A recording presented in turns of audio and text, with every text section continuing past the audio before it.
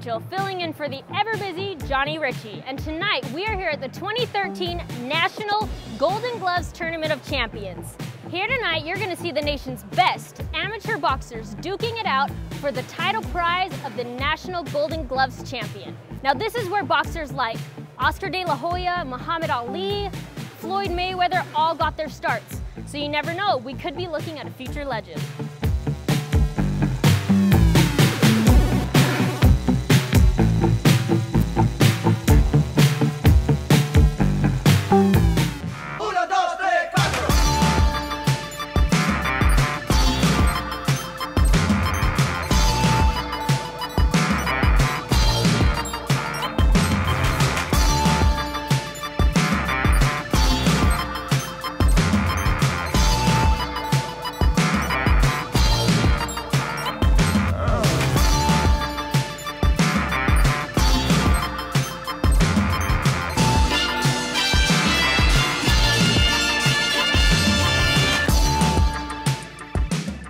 The whole time I was fighting, I was going through my head, my mom and my dad. And I was just working. I couldn't stop going. I had to keep coming forward because he had beat me before when he was younger. So he brought that into the fight, thinking that he was going to beat me again. A lot of trash talking, but I shut him up this time. Getting that revenge. And then winning the glove. Golden glove, they wanted to see you rumble. That's what I did. Hopefully I do make it on the Olympic team and go to the Olympics.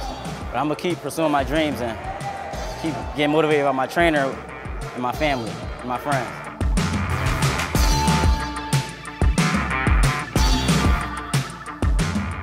You know, winning this tournament was the beginning of a lot of great things for me in my career, so I always got a lot of respect for the Golden Gloves because it opened up a lot of doors for me. Winning the National Golden Gloves, that was my first open division win. I was only 18 years old.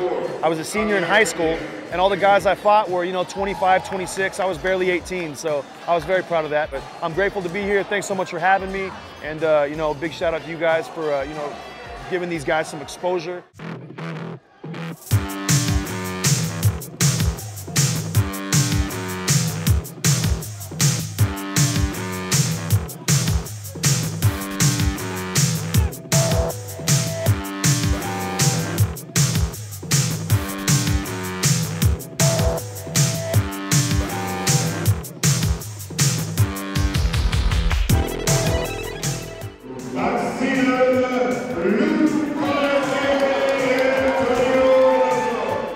It felt good, a lot of people don't know that I actually competed in this tournament 3 times prior to this one. And I lost in all 3, so I had to go back to the drawing board, come back a little stronger, a little more disciplined, and this is what it got me. He's just raw talent. Then he has the benefits of actually watching everyone, watching me, watching Alan, as well as Antonio, so he's the combination of all of us put in one. I have my coach, who was also my dad, in my corner, and I know he has my best interests at hand. So whatever he says from there, that's what we're going to go with.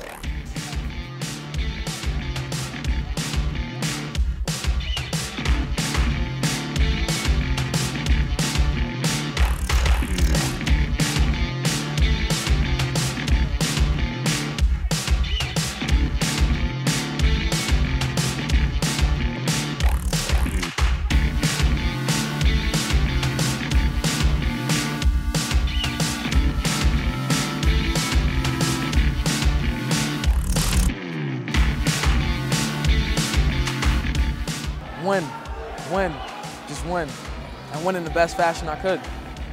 I always like to look good. I always like to win good. Every time he threw 1, I threw 5. It gave me a lot of confidence. I felt like I had to come out here and make a statement for myself. I know people knew about it and they wanted to see what I could do. I basically just showed them. If I could go to the Olympics, I'll go to the Olympics. But if I could get a good offer to go pro, I'll go pro.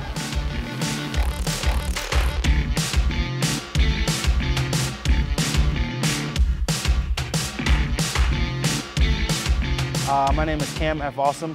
Since the name change, and I became Cam F. Awesome on February 16, 2013, this is my first Golden Glove National Championships. I'm a 10-time national champion. This is my 3rd time winning the Golden Glove Nationals.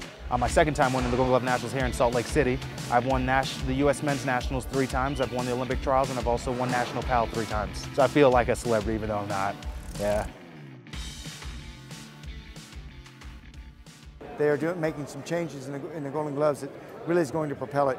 There's been a lot of people involved in putting this together. A lot of them are Fulmers. Boxing in Utah and the Fulmer brothers is just synonymous. So Uncle Gene won the world championship in 1957. This was a big, major project, though. We started on this 2 years ago. The sport is cyclical. Like every other thing in the world, it's cyclical. And in my opinion, it's coming out of a small bit of a recession. And I think the sky's the limit for the future of boxing right now. Before 2009, the last time Salt Lake had hosted the National Golden Gloves Tournament was 1968. The Rockwell Times, you guys, were just one of our major sponsors.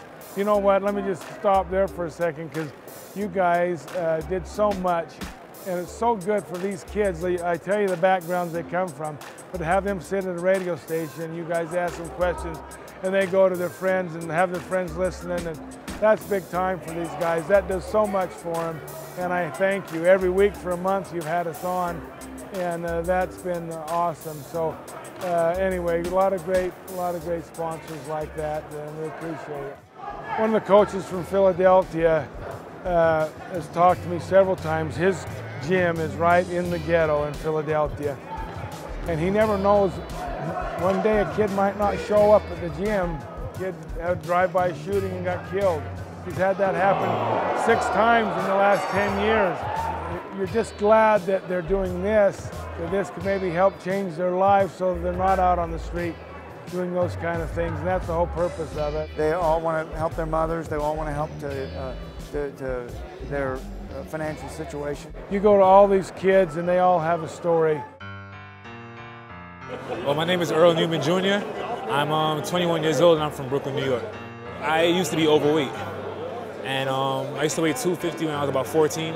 So I took a few classes, and then, when I started boxing, I actually started shedding the weight, and I realized that I actually had a real knack for the sport.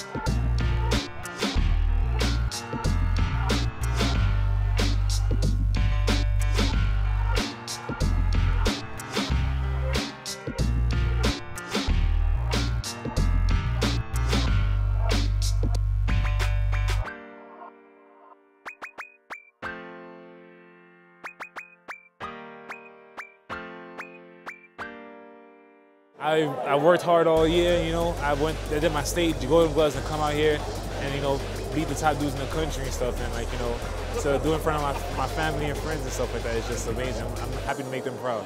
The Olympics would be nice, but, I always had aspirations to become a world champion. A whole week of fighting is pretty difficult. This is where I'm at now, national champion.